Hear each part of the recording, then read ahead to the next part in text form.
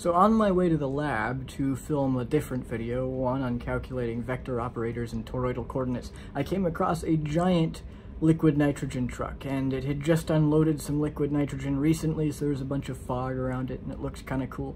I figured you might like to see just how big these trucks that deliver liquid nitrogen to research universities and other big consumers can get. It's also sort of interesting to wonder exactly what it would be like if a truck like that full of liquid nitrogen ever burst. Fortunately, and also sadly from the YouTube views perspective, I didn't see that tonight. Research universities like the University of Minnesota use a lot of cryogenic liquids, a whole lot of them.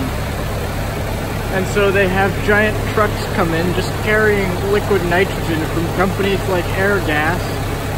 And you can see when they unload the liquid nitrogen, it was more significant before, but there's that same water vapor fog that you normally see. Even when it's really cold out here in Minnesota in the winter, the liquid nitrogen is so much colder that when it contacts the air, it's still able to condense moisture out.